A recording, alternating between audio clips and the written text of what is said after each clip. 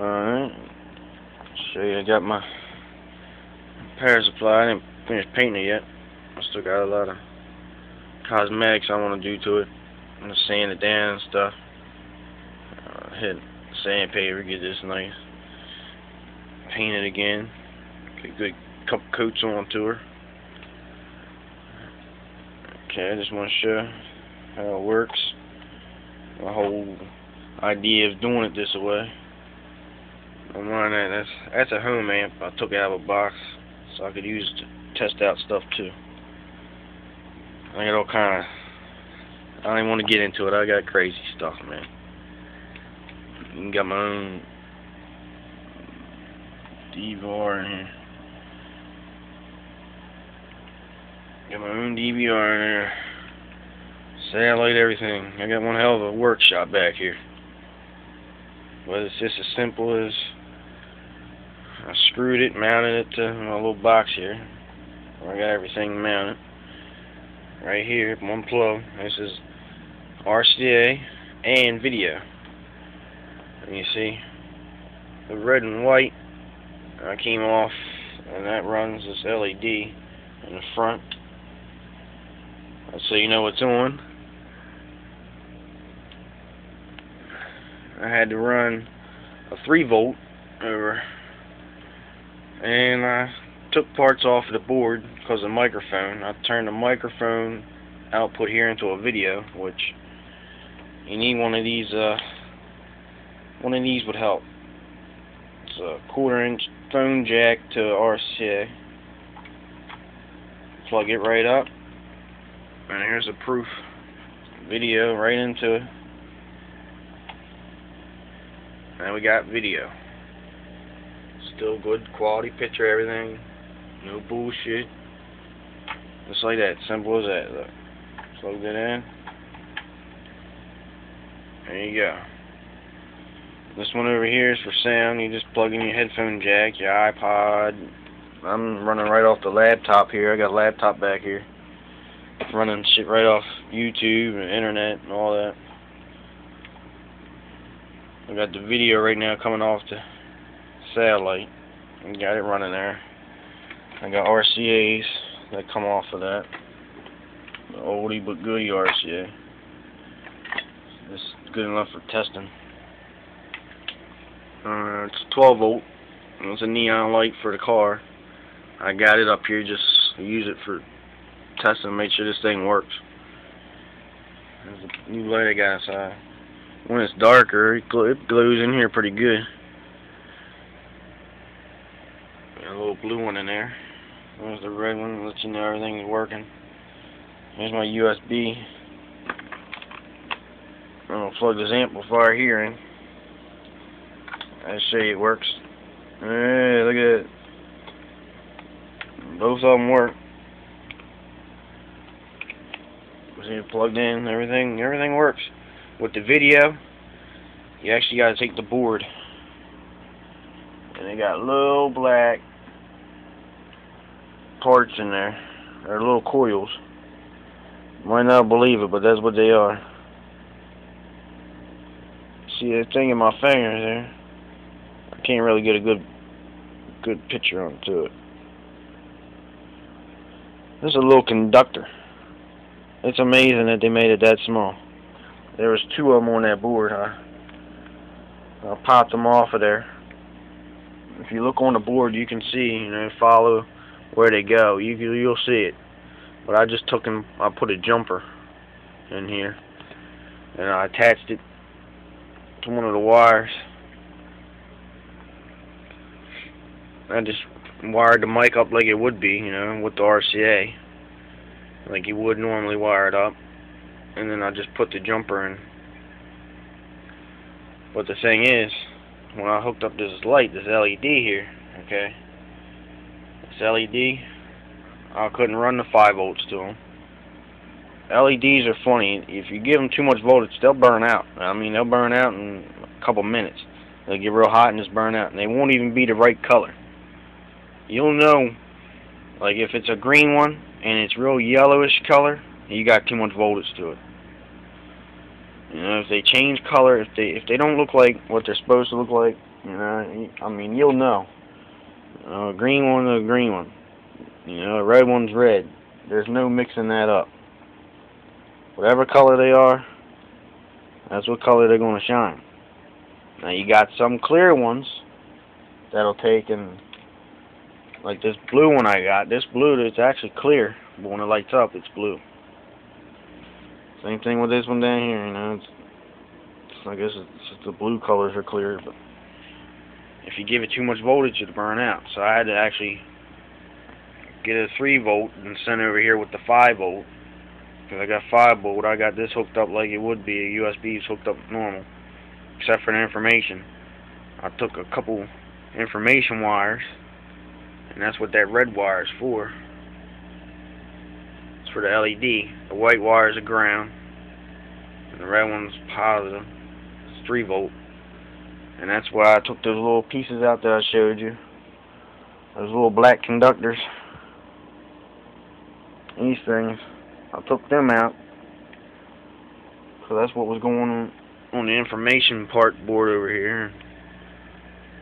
I pulled them off so it wouldn't make contact in here. It just right here. So I took and wired the 3 volt into the information wire. I think I used the white information wire. It don't matter, whichever one you feel comfortable with. But I just put a jumper right off of that, and I got my light.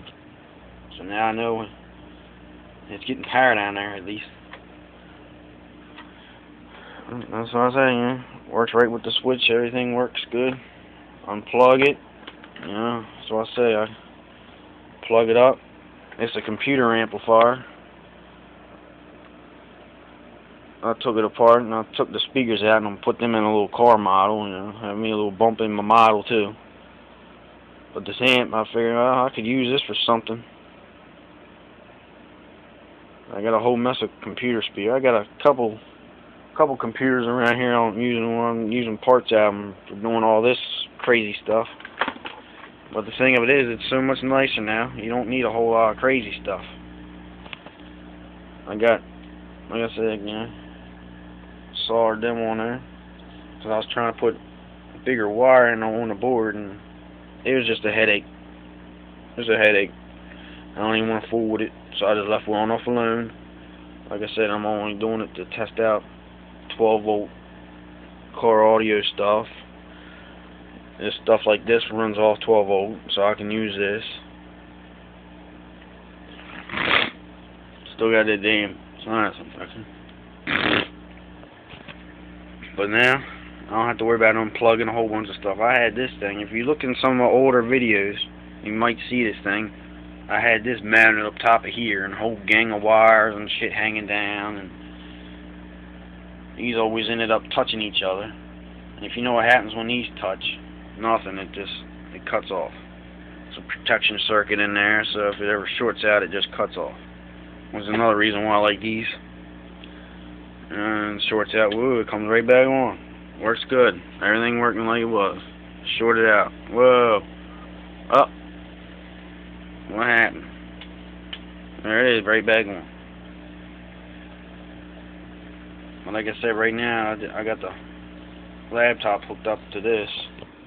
Here's the other end, plug it right in the headphones. Play it off the stereo. Works great.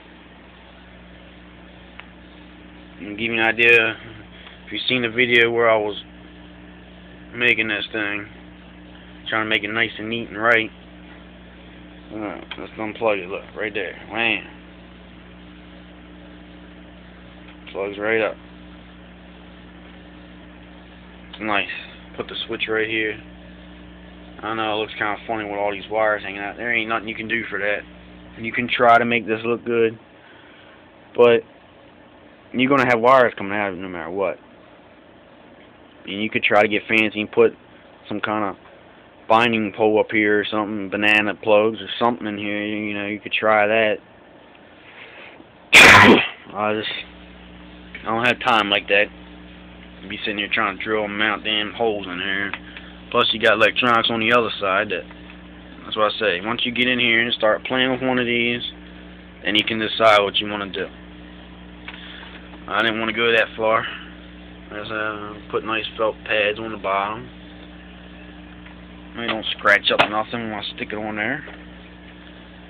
It's been very good. Like I say, I had all kind of stuff up to it. I had an amp, CD player, my crossover. I got a 3-way electronic crossover. I cranked it up and I played the hell out of it. And I was playing it hard.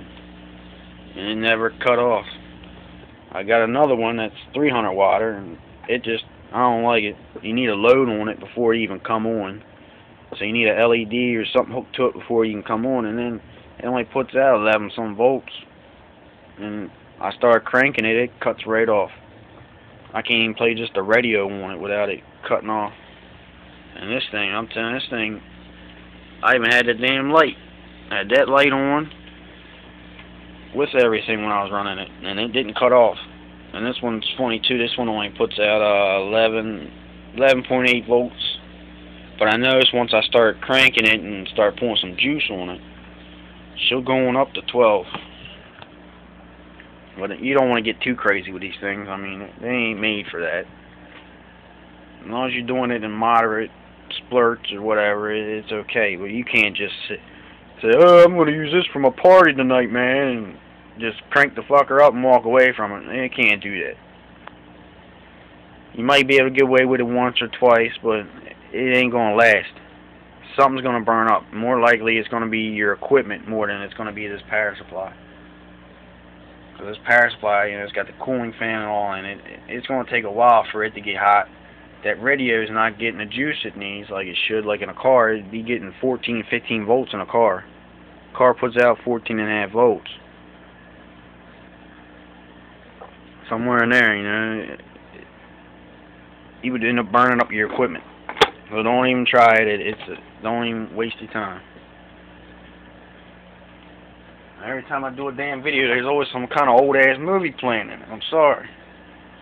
Days of Thunder. I'm sorry. Last videos I had damn Howard the Duck. Straight 80s, man. I'm sorry about that.